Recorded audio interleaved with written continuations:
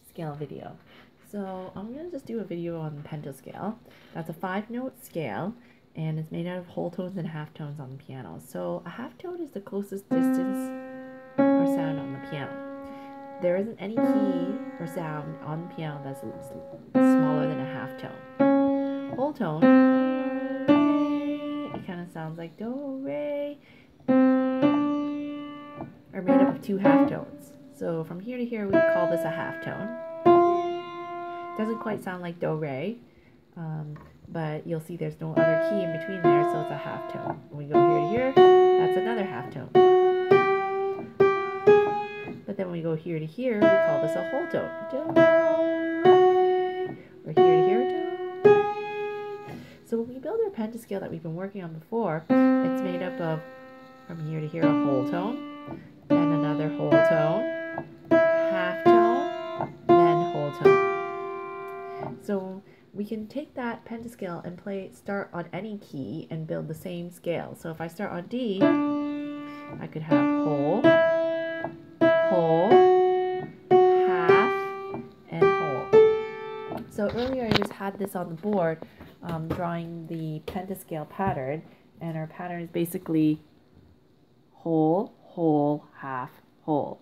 So from C to D we have a whole tone, D to E, whole, E to F, half, and then F to G, a whole tone.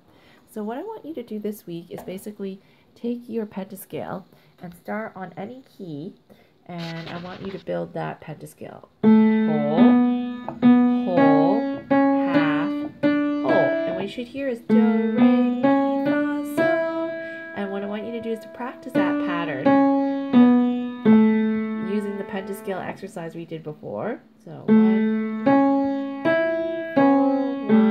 2, 3, 4, then 1 and 5, 1 and 5, 1 and 3, 1 and 3, and 3 and 5, and 3 and 5, then play all 3 together. Lift up, all together. So let's do one more example. So if I started on F sharp, I would have whole, whole, now this time half, and then whole. So when I do the exercise in the fingers, what you want is this.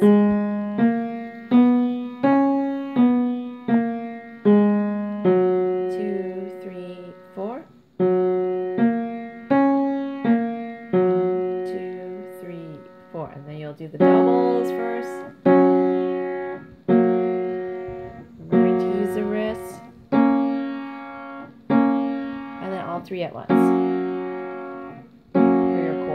You can also put little sticky things on the keys wherever you have to play a black one. That can help you also keep track of which black keys to use. You really want to remember these patterns in your hand and also use them as an exercise for warming up at the piano.